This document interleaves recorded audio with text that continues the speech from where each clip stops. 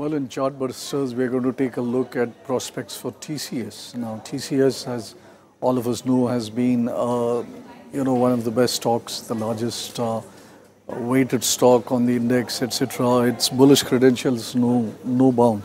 But what we are seeing on the long-term charts is some bearish signals have emerged, and that's a bit of a surprise. When you're talking about TCS, the results were under par when they came out last week. But then when it comes to TCS, we are not talking about yesterday, today, tomorrow. We are talking about the longer term.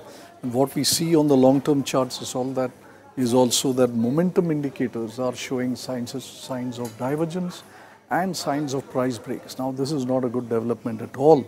And typically, when such signals appear on long-term charts, what you see on a heavily owned stock is switch trades, which can happen.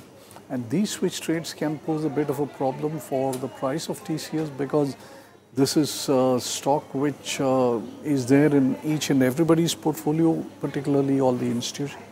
And the kind of signals that we see on the chart, you can take a look at here. This is the long-term chart from about 2005 till now. Now, TCS has had a great run, but what we are seeing at the top now is actually a trend break.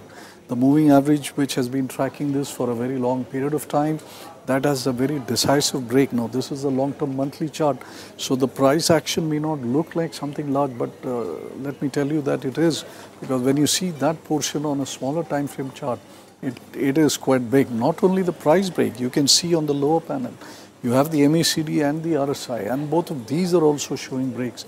Now, typically when you have a big price run and the MACD cuts its trigger line, that's always some kind of cautionary signal going up. And if you look at the RSI, you've got a clear divergence, and after the divergence, there is a break.